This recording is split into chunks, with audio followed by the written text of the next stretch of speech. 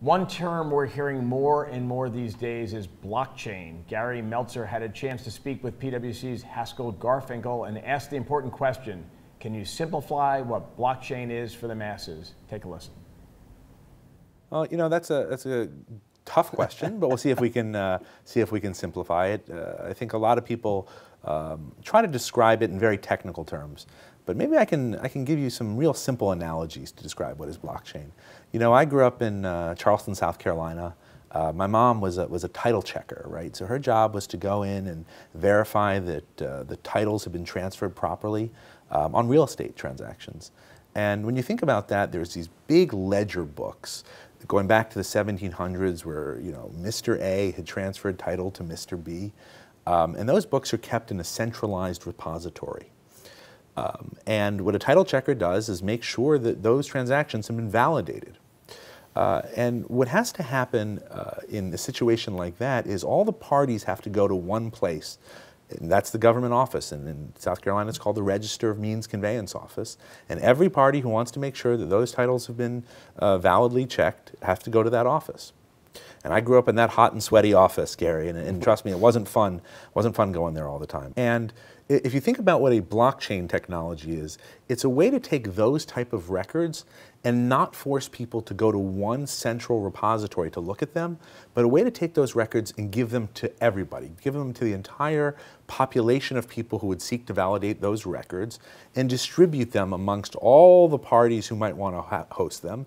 And when you try to go validate them, you validate them amongst all of the parties, not just at one central repository. And if we try to change any one of those records, all of the parties have to change the records at the same time.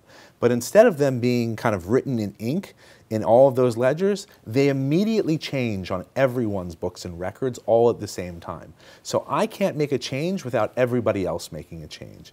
That's what the underlying technology of the blockchain really does. So one of the things that comes to mind when I hear you describe that is the issue of security. Right. Okay, because there's so many different participants that are out there potentially changing simultaneously. So how does security play into this type of technology? Well, that really is the core of the security of the blockchain.